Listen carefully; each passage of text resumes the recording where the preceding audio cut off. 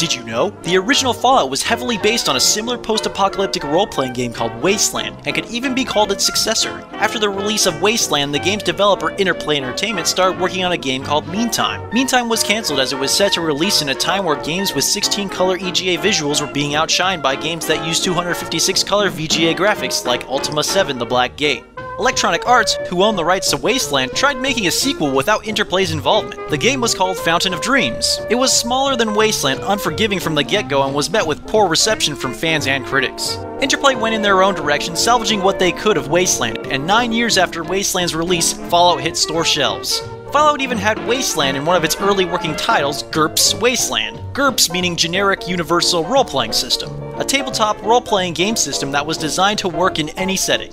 Even though Fallout is essentially a successor to Wasteland, some other settings were considered early in development, including a time travel theme that had aliens and dinosaurs. Although the time travel with aliens and dinosaurs setting was never used, the ideas made it into the final game in the form of hidden Easter eggs. Wandering through the Wasteland, you can find the footprint of the dinosaur-inspired creation Godzilla. And it's even possible to stumble upon the TARDIS from Doctor Who in a random encounter. If you get too close, the TARDIS simply disappears. The game also, as you might expect, has multiple nods to the 1979 movie Mad Max. Pulp Fiction, Monty Python, South Park, The Simpsons, and many more franchises were referenced during the game. These Easter eggs and references became a trait of the series and became popular with the players.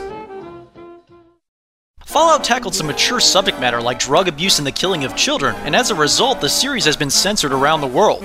Originally, the game had child non-playable characters wandering the wastelands. All children were removed from the gameplay in the UK and German versions of Fallout 1 and 2 to avoid controversy. This meant the game's child killer reputation was inaccessible in those regions, along with the encounter of the bounty hunter Chris Avallone in Fallout 1, who had a special hatred of child killers. For Fallout 2, the image representing the child killer perk was changed during development. The original image surfaced in 2010 when the artist who worked on Fallout 2, Brian Menze, posted it to his online portfolio. Menze said, "This image was unused and the only Vault Boy image to ever be cut from Fallout 2. I'm sure you could figure out why.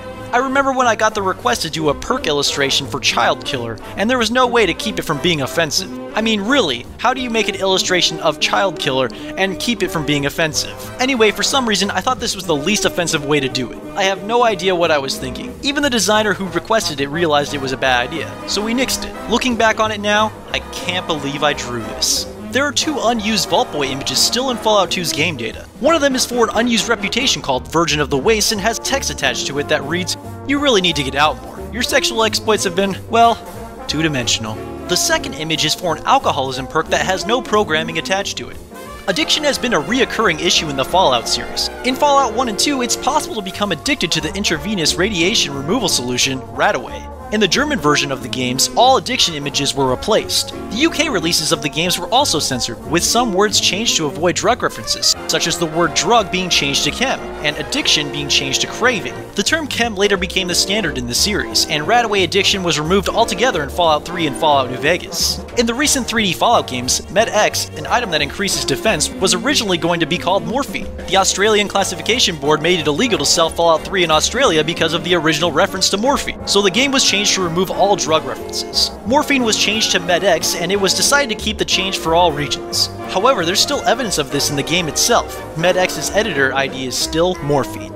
The German version of Fallout 1 had blood and violent critical death animations censored, and the German version of Fallout 2 had multiple violence level options removed. The game's maximum blood and normal settings were removed, and the minimal setting became the German normal setting. The series has also been censored in Japan. There's a weapon mod in Fallout New Vegas called the Fat Man Little Boy Kit, which is based on Fallout 3's Fat Man tactical nuke launcher.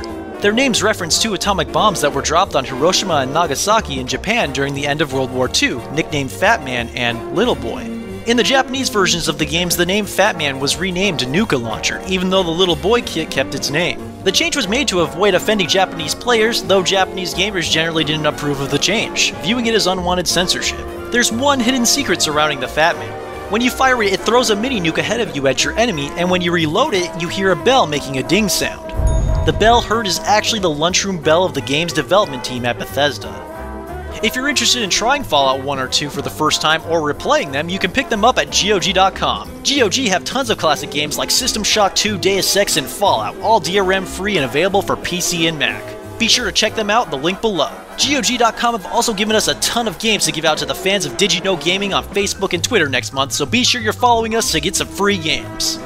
But hey, it doesn't have to end right now. Why don't you go ahead and click that annotation that'll take you to one of my videos, the top 10 best swords in video games.